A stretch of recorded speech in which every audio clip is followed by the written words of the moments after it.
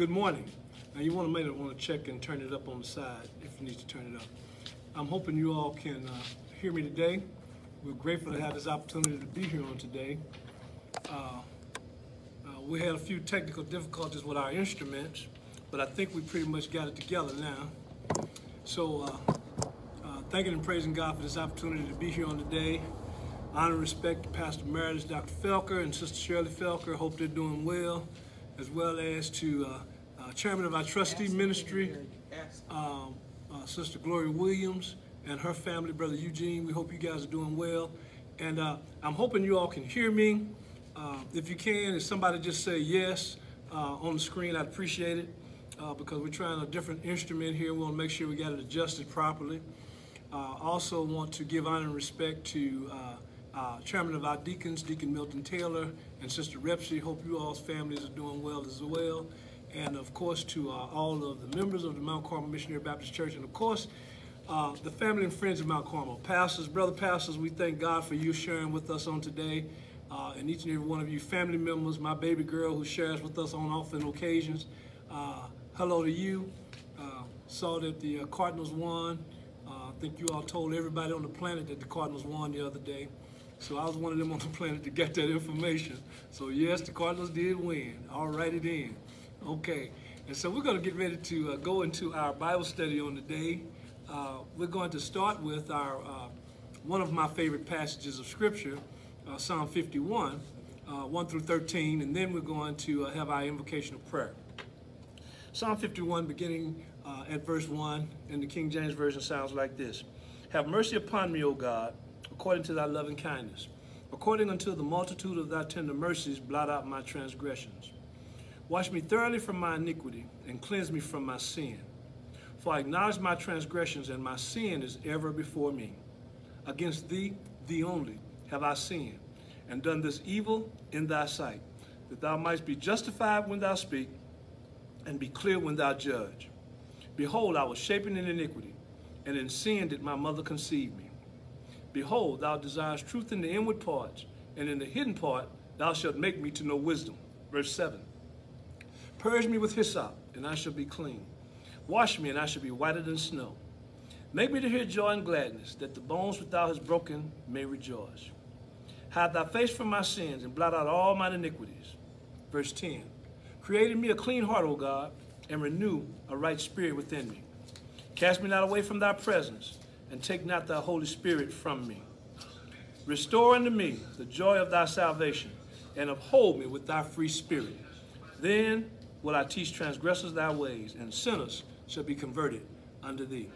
Psalm verse 51, verses 1 through 13, the word of God for the people of God. Let us pray. Gracious God, we thank you for allowing us this opportunity to see another day which we've never seen before, the health and strength that you've given us. We ask that you be with us now as we come together. Invoke your blessing upon us as we share, as we learn, as we grow together in your word. Be with those who have logged on to be with us on today, oh God, and then continue to be with those who had a desire to be with us and could not. Keep us now. It's in Jesus' name we pray and give thanks. Amen. All right. Again, we're thankful as we are now getting ready to start session 28 of our study in Isaiah.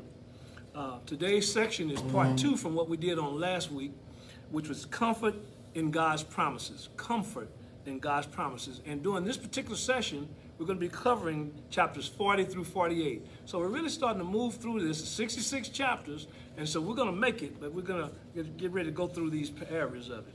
So now, just by way of bringing us up to speed, to kind of settle us in as we get ready to go into this, we closed our last session with what I like to call some of the notable passages of Scripture that are covered in Isaiah chapter 40, also known as the chapter of comfort. You know, one of the things that the book of Isaiah is big for as knowledge amongst the common readers of the Bible is some of these notable passages that are very quotable passages, very meaningful passages. Just about everybody has kind of heard them or they've known them at some point. There are many of them, but on last session I pulled out a few of them, and I'm just going to review us with them. It's important for us to understand that in chapter 40, what we have going on in chapter 40 is a message given to Isaiah by God to let his people know that his promises to them are still good, even though they, the people, have been wrong, and they deserve the punishment that they're going to receive. The message is God still loves them, and he will restore them. God keeps his promises. Amen. So now, the notable passages that I have for you today that we shared on last week and we're going to share again, I'm going to share them in the King James Version because many of us, we learned and we heard these passages of Scripture in the King James Version. The first one is from Isaiah chapter 40, verse 3. It sounds like this. The voice of him that crieth in the wilderness, prepare ye the way of the Lord, make straight in the desert a highway for our God. Now that's a passage of Scripture that was referring to John the Baptist, or John the Baptizer as we correctly know him and describe him as. That's Isaiah chapter 40, verse 3. But then a second passage is Isaiah chapter 40, again, verses 4 and 5. Listen to this. Every valley shall be exalted, and every mountain and hill shall be made low, and the crooked places shall be made straight, and the rough places plain, and the glory of the Lord shall be revealed, and all flesh shall see it together, for the mouth of the Lord has spoken it. Now that's a very, very moving passage for me. As I shared with you last time we were together, that's a passage that I remember hearing Dr. Martin Luther King Jr. quote in one of his speeches. It was very moving when he used that passage of Scripture. But that's one of those, again, one of those notable passages. But then there's a third one, and this from verse 8 in Isaiah chapter 40. The grass withereth, the flower fadeth, but the word of our God shall stand forever. Most of you may remember hearing that when we preachers, after we read our text for that Sunday or for that service, and then after we read that text, we would quote the words, the grass withereth and the flower fadeth, but the word of our God shall stand forever. Very notable passage of Scripture. And then there's a fourth notable passage that I shared on last session that I'm going to share with you, and that's from verses 28 through 31. It's a little longer, still coming out of chapter 40, the comfort chapter, verses 28 through 31. It sounds like this, beginning at verse 28. Hast thou not known, hast thou not heard, that the everlasting God, the Lord, the creator of the ends of the earth, fainteth not, neither is he weary. There is no searching of his understanding. He giveth power to the faint, and to them that have no might he increaseth strength. Even the youth shall faint and be weary, and the young men shall utterly fall. Here comes the passage. But they that wait upon the Lord shall renew their strength. They shall mount up with wings as eagles. They shall run and not be weary, and they shall walk and not faint. Amen. Now, brothers and sisters, those are some of the notable passages of Scripture that kind of draw us, especially novices as it relates to studying the Word of God, kind of draw us to the Word of God, draw us to hear God speaking to us, because those passages kind of jump out at us and we kind of get them, okay? So now, that's what comes out of the what's called the comfort chapter of chapter 40 of Isaiah. So now, moving to Isaiah chapter 41. We go into chapter 41 and we kind of see something just a little bit different. So just listen to this.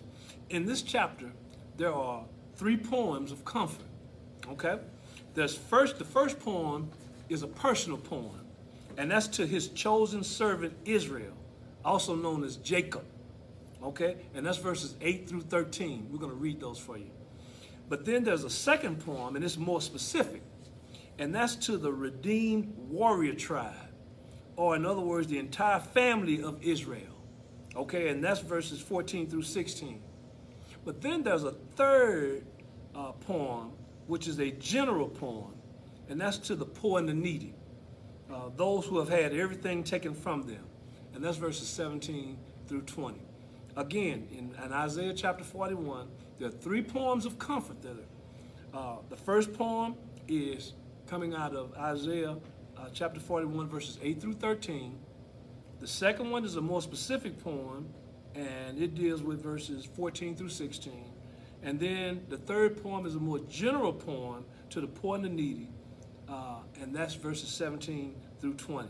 We'll take a look at these segments of passages, these poems, and then kind of share what they're saying to us on today. Poem number 1, verses 8 through 13. And again, we're going to be using the New American Standard Bible, okay? But you, Israel, my servant, Jacob, whom I have chosen, descendant of Abraham, my friend, you whom I have taken from the ends of the earth and called from its remotest parts, and said to you, you are my servant. I have chosen you and have not rejected you. Do not fear, for I am with you. Do not be afraid, for I am your God. I will strengthen you. I will also help you. I will also uphold you with my righteous right hand. Behold, all those who are angered at you will be shamed and dishonored. Those who contend with you will be nothing and will perish. You will seek those who quarrel with you, but you will not find them. Those who war with you will be as nothing and non-existent. For I am the Lord your God, who takes hold of your right hand, who says to you, do not fear, I will help you. Amen. Word of God for the people of God. Now, in this first poem here, in this segment here, what we have is a message that's very personal. And this is personal as God is only speaking to Jacob, who is also known as Israel himself. I mean, it comes out as a real personal poem. He's speaking to Israel. He's speaking to Jacob himself. It's a personal reference. It becomes important. And one of the reasons why this becomes important is because God is showing the people that he remembers their beginnings as he prepares them for their future. He's going all the way back to a time before they were even a country, okay? When they were just a name, when it was just Jacob, his name was changed to Israel, and he hadn't even begun to have children yet, that it would be the children of Israel. And so he goes all the way back to that, because where we're at now, in the context of the scripture in and of itself, is a time where the prophecy is letting them know that you're going to lose everything that God had promised you. And you're going to lose everything that God had promised you because of your disobedience and sins toward God. But now God, that same God is going to take everything, allow everything to be taken from them, lets them know that I remember what you were.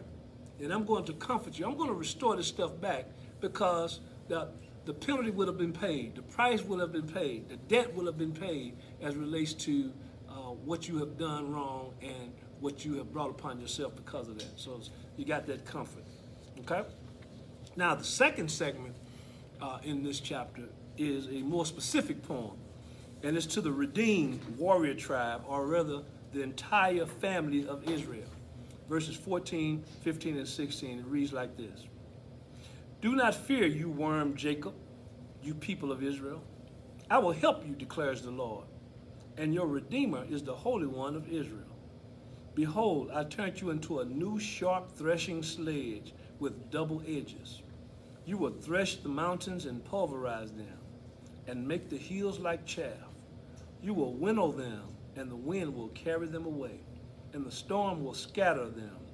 But you will rejoice in the Lord. You will boast in the Holy One of Israel. Now listen, again, while God is reminding them what their deserved consequences have made them, because he opens with, you worm Jacob, okay? He let them know, now you're deserving of this punishment that's coming upon you. But then God gives his word to buy them back, to redeem them, to make them strong again, as it becomes important for them to remember who made it all possible. Because you see in verse 14, he says, I will help you, declares the Lord, and your Redeemer is the Holy One of Israel. I'm going to redeem you. I'm going to buy you back, okay? But it becomes important for you to know who did it, okay? Who made it all possible for you. And that's in the second, more specific poem. But now, there's the third poem in this same chapter. And it's more of a general poem to the poor and the needy, or as I said earlier, those who have had everything taken from them. And it reads like this, verses 17 through 20. The poor and needy are seeking water, but there is none, and their tongues are parched with thirst. I, the Lord, will answer them myself. As the God of Israel, I will not abandon them. I will open rivers on the bare heights and springs in the midst of the valleys. I will make the wilderness a pool of water, and the dry land fountains of water. I will put the cedar in the wilderness, the acacia, the myrtle, and the olive tree. I will place the juniper in the desert, together with the elm tree and the cypress, so that they may see and recognize and consider and gain insight as well, that the hand of the Lord has done this, and the Holy One of Israel has created it. Listen, I don't know if you remember this, but it becomes important for us to understand when the Babylonians came in, after the Assyrians had came in to take the children of Israel away, they destroyed everything in the land. They cut down trees. They burnt down forests. They just considerably just destroyed the land where there was nothing left. All of that land flowing with milk and honey, they devastated all of that. And it was just a wasteland. The whole area was just wasted. And God is letting them know, listen, it's important for you to understand, the earth is the Lord's. But guess what? The people are the Lord's too. Okay? God here gives this message of comfort to everyone and everything. You see, brothers and sisters, where sin and disobedience had opened the door to outsiders, bringing extreme damage to the environment as well as to the people. God in his love, and he is saying in his promises that he is going to restore the environment and he's going to restore the people. The stuff that had been removed, he's going to replace. It becomes important for us to understand how important that is when you look at, you can imagine the devastation that those folk are going to experience when the hammer comes down on them because of their disobedience. And it's going to look like it's something that can never be restored. But remember, God can restore what looks like unrestorable. So now, having looked at these 3 poems, the messages for us in these 3 poems are these. First of all, God knows us in the innocence of our unsaved state of being, okay?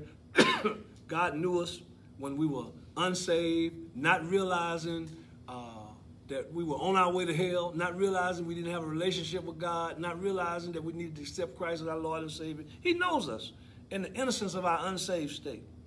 But then God also knows us in the excited obedience of our beginning salvation. You know, when we begin to realize how our worship and our way begins to come closer and closer. You know, when we first got saved, you know, and it was Jesus all the time, okay, and we were thinking about that and everything was just really up. Well, the people in the text experienced those feelings and things as well. And God is letting them know he sees that even in us, okay? Now, also, there's a third thing here. God knows us as our worship became routine. And attending church has more to do with what we do instead of who we worship. Okay, it becomes important for us to understand that. Okay, God has seen all of these aspects of us in our relationship with him as well as in our relationship with each other. He's seen us when we didn't know him and we were innocent in that ignorance. He's seen us as we come to understand our worship of him, and we're excited about worshiping God. We're excited about reading our Bibles. We're excited about saying the word amen. We're excited about talking about the Lord to our family and friends. But he also knows us as our worship began to become routine, to the point where we stop thinking about church as a place to come to worship God. We start thinking of it as a place where I have to do something, whatever that something is that we do. Okay? And we spend so much time just in that doing of something that we forget about who we're supposed to be worshiping. But then it becomes important for us to also know that God knows us as we experience pain, loss, and loneliness, some of which we brought on ourselves, while some are the attacks of Satan. Okay, it becomes important for us to understand that we experience these things. We experience pain, we experience loss, we experience loneliness, just to name a few. Now, true enough, some of those things we bring on ourselves, amen. But then there are some times when Satan attacks us and brings these pains upon us, brings these loneliness upon us, brings this loss upon us. And it becomes important for us to understand that. But now, having said all of that, it's important for us to understand that God continues, brothers and sisters, to have a word of comfort, restoration, and victory. He has that for us in his time, okay, because he loves us unconditionally. Okay, I'm going to repeat that again, because I think I'd like to hear that too. God continues to have a word of comfort, restoration, and victory for us. And he has it for us in his time because he loves us unconditionally. Amen. Now, something that I read a little earlier, and I want to kind of go back to it because it becomes an important piece, even though it kind of flows off the tongue kind of easily. And you know, God describes himself as Redeemer in Isaiah chapter 41, verse 14. As a matter of fact, he says, "Do not fear, you worm Jacob, you people of Israel. I will help you, declares the Lord, and your Redeemer is the Holy One of Israel. Now, that word Redeemer, even in the New American Standard Bible, as well as in the King James Version, it's a standalone word translated into English. But the word actually is a hyphenated word that means kinsman redeemer. And it's important for us to understand that because that's a very important term as it relates to our relationship with God and our relationship with Christ Jesus. Okay? A kinsman redeemer, also referred to as Goel, pronounced Goel in Hebrew, is a male relative who is culturally responsible to act on behalf of a relative who was in trouble or danger and needed to be redeemed or purchased from slavery, or was in need of being rescued. Okay? So now, in order to be a kinsman redeemer, because everyone couldn't be one, to be a kinsman redeemer, you first of all have to be related to the ones needing redemption. Secondly, you have to be willing to pay the redemption price. And third, you have to have the ability. You have to have the resources to pay the redemption price. So not only do you have to be related to the one needing to be redeemed, you had to be willing, you had to want to redeem them and pay the redemption price, but then you had to be able to come up with it. You had to be able to pay the price. So the kinsman redeemer became like a savior or a family protector for his next of kin. And so listen, check this out.